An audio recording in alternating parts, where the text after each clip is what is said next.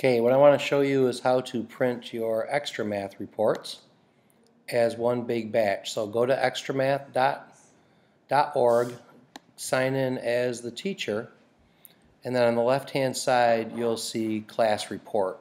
And when you click on that, make sure you include the box that says, check the box that says include student reports, and click expand previous operations if you want a complete printout for kids that have, if they're done with their addition or done with their subtraction, done with multiplication. And when you go to print, it'll create a PDF of your entire class all at once. Let's let this generate.